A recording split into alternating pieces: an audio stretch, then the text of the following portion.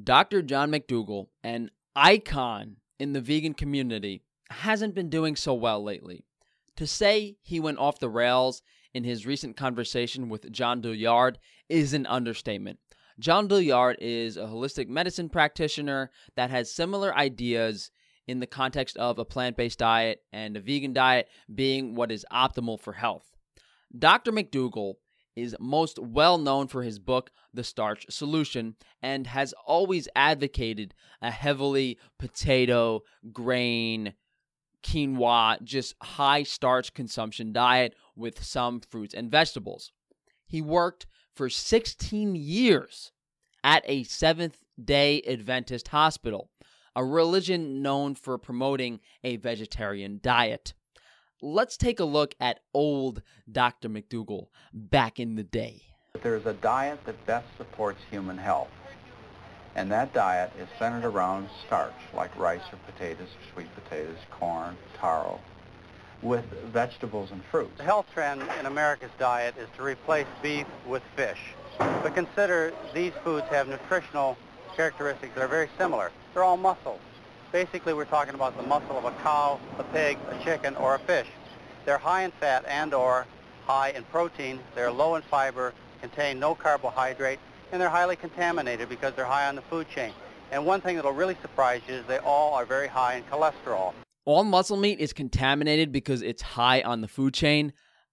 I can't even address this because that would give it some sort of credibility. We know that not all meat is contaminated and that there are many things that aren't high on the food chain. This is typical vegan fear-mongering.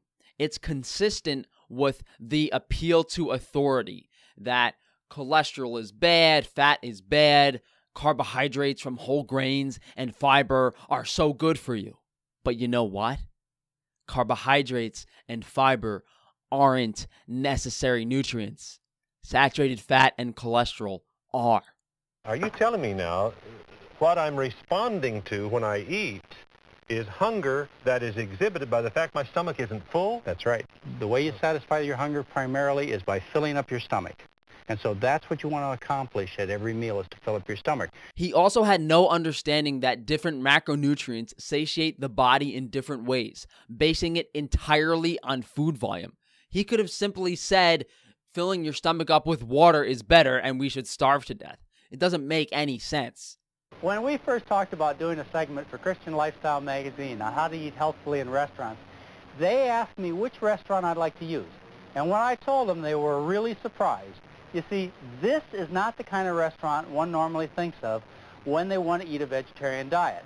But just between you and me, I like to eat in places like this, and let me show you why. I'd like to have baked potato, no butter, no sour cream. I want steamed vegetables, again, hold the butter, rice pilaf, and I'd like the salad bar. Now, does the soup come with the salad bar? Yes, as a matter of fact, the pasta bar and soup bar comes with the entire fresh fruit and salad bar. No, wasn't that easy? Did anybody else catch that? Christian Lifestyle Magazine? Religious affiliation really is the only explanation for the ridiculousness that is about to follow. I'd like to have a Whopper. Now, you say I can have it my way, right? All right, I want a veggie Whopper, and that means no meat. Okay, I'd like to have lettuce, tomatoes, onions, pickles, a little bit of ketchup, a little bit of mustard, and no mayonnaise. And I'd also like to have one of your garden salads with your low-calorie dressing.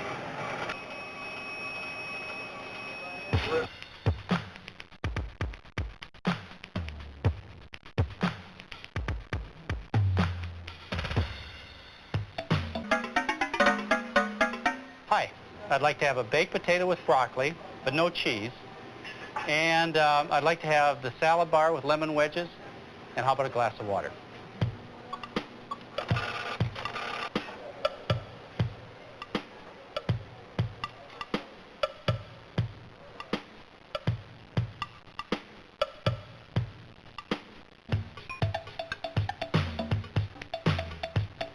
Good times, great taste, and good health at McDonald's.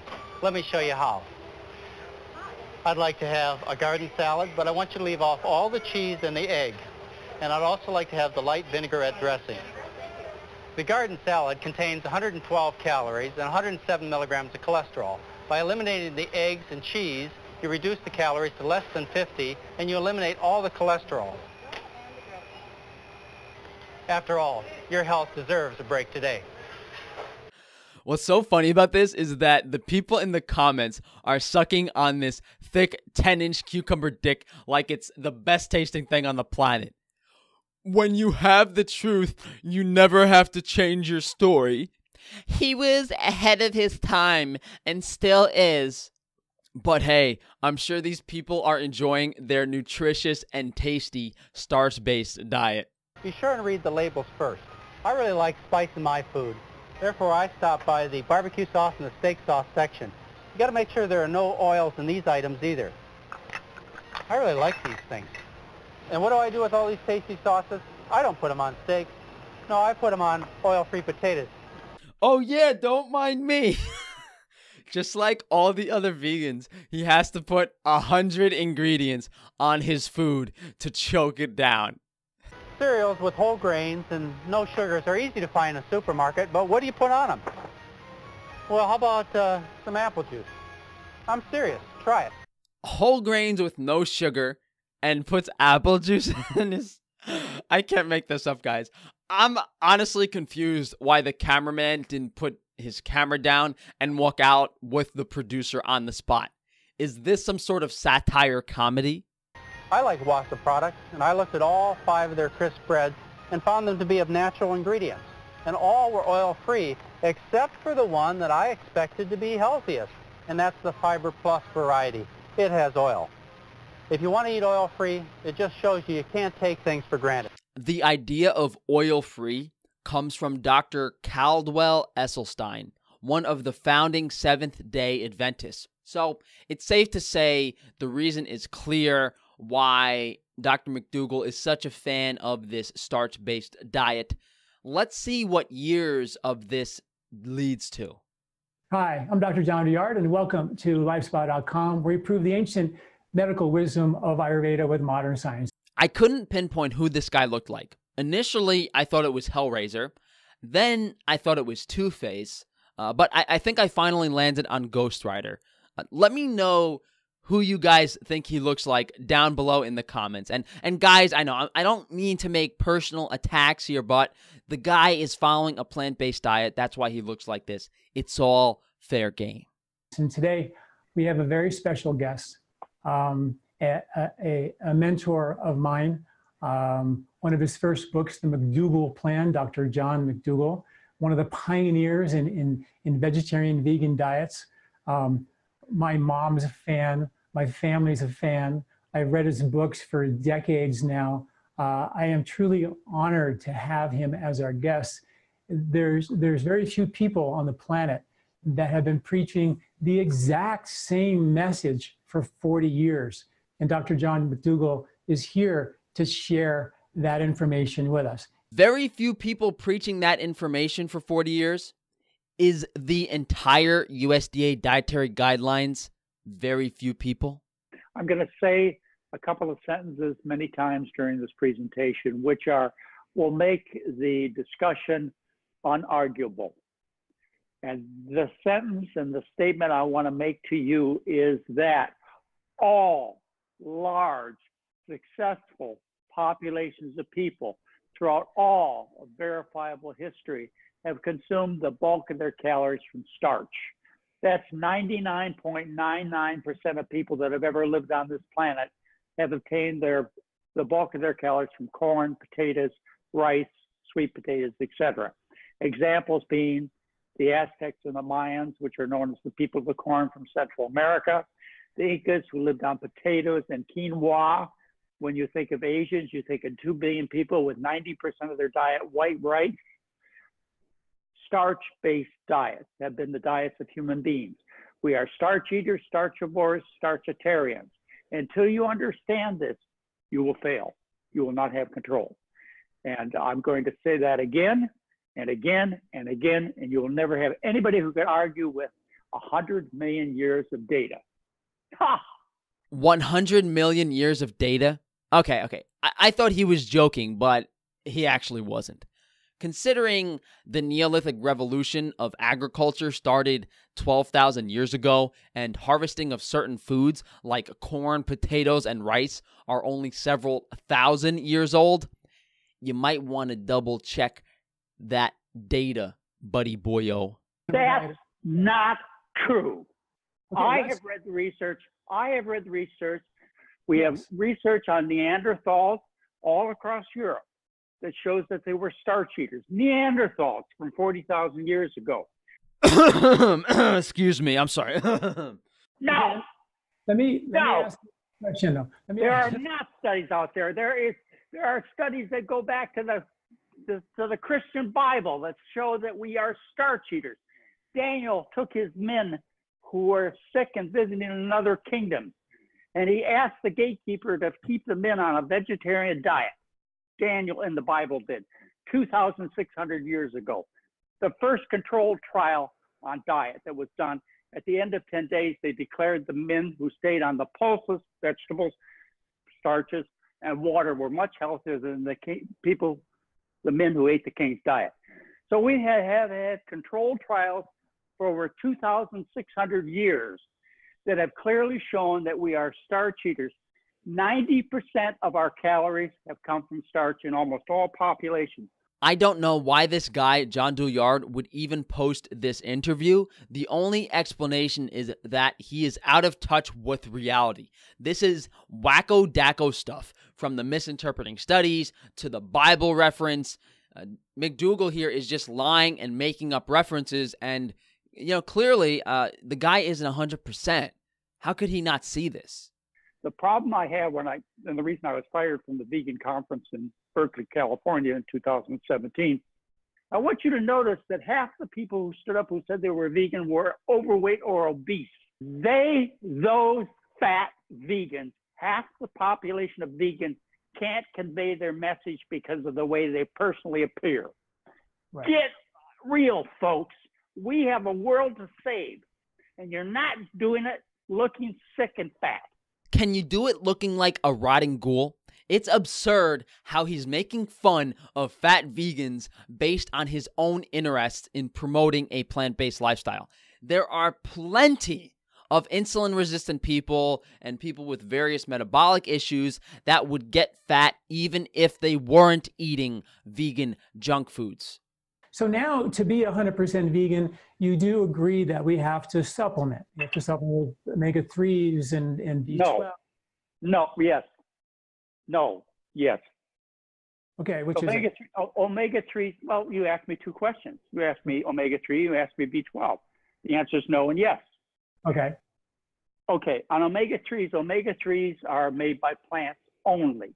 Only plants can desaturate at the carbon-3 and carbon-6 position, which are the two essential fats. No animal can do that. No fish can do that. No cow can do that, etc. So how do you get omega-3 fats? You get them from plants. How does a fish get the omega-3 fat? It eats algae or seaweed. It cannot make omega-3 fats.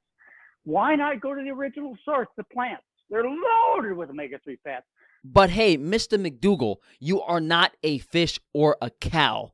Maybe if you had some omega-3, you wouldn't have a plant demon inside of you controlling your thoughts. You have a risk of B12 deficiency, maybe.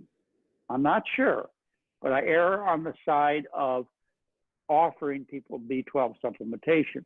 Maybe there's a risk of 1 in a million. We got a real nutter here, boys. Mr. McDougall thinks you can only suffer from B12 issues if you develop some sort of rare disease as a result. Yeah, no big deal that 70% of vegans' brains are rotting away due to lack of vitamin B12. Some of the longevity research does point to that if you eat 2 servings of fish per week and a 90% whole food, non-processed plant-based diet, you're going to be right in that place of getting your omega-3s and getting your B12 from. We just talked about the omega-3s. We just talked about the B12s. Don't bring that up again. That's stupid. Do you agree that a 10% animal-based diet would be a healthy diet? Well, it would be as good as a 10% M&M diet or Babe Ruth bar diet or Popsicle diet. In other words, and wait a minute. In other words, chocolate candy is 50% fat. A lean steak is 50% fat. Right. So they're basically the same. They are treats intended for special occasions like Halloween and Easter and Christmas and Thanksgiving. He doesn't want to acknowledge any ideas outside of his own. Also, saying that M&Ms are the same as a steak is confirmation of his complete nut job status. Don't look at their words. Don't listen to their words. Let's see what they look like. They look like they're dying. All of his arguments against any contradictory research are saying that it's funded by some sort of industry, or he attacks the person saying they're fat, unhealthy, obese. Yet here we have Dr. Dougal here in his corpse of a Halloween costume. You and I do mean you, as an educator, have a responsibility to tell the truth without diluting the message just because we happen to have maintained and retained bad habits ourselves, or we have some financial interest in doing the wrong thing. Mr. McDougall, how are those 12 best-selling New York Times books doing? That is a very lovely waterfront house in the background. You must teach them the truth, and that is the human being is designed as a starch eater with fruits and vegetables, and animal foods and free oils are poisons, period. And how much poison you want to eat? It's up to you. I don't care. I really don't care, except for the fact that you are destroying my grandchildren's future. That bothers me a lot. You mean their trust fund isn't big enough yet from peddling your diet books that cause brain damage? And when someone like me is not nearly as sophisticated, in reading these studies as you are, because you've written a lot of them. Oh, Dr. Dougal, let me take that flaccid dry and suck on it. Guys, I am losing my mind. I can't believe this. This guy is just choking down that white plant juice coming out of Dr. Dougal. I really don't know what to say here. This is too much for me. We would love to take you in and lock you up and brainwash you for a whole 10 days. Now that he has officially lost his mind, I feel like his true inner thoughts are coming out. Vegans are going to go about this in two ways. One group of vegans are going to say, hey, the guy's not 100%, but his work in the past is great. And other people are going to still praise this guy as if his word is gospel.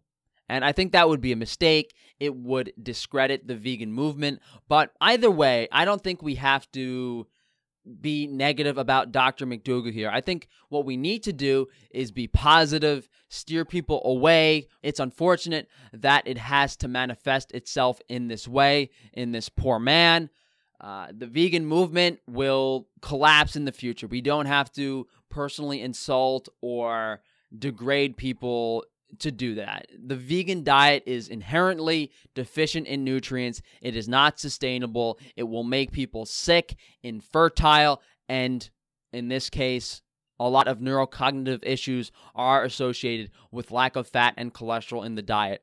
Overall, guys, please take a positive message from this. I think the best thing moving forward here is to start a supplement vegan movement. If these vegans are so irrational that they will literally take themselves to the grave, we have to really push B12 supplements, algae supplements. We have to make sure these vegans aren't afraid of consuming plant-based fats, making sure there's a minimum amount of fats and maybe even oils consumed every day as a minimal bodily functional requirement.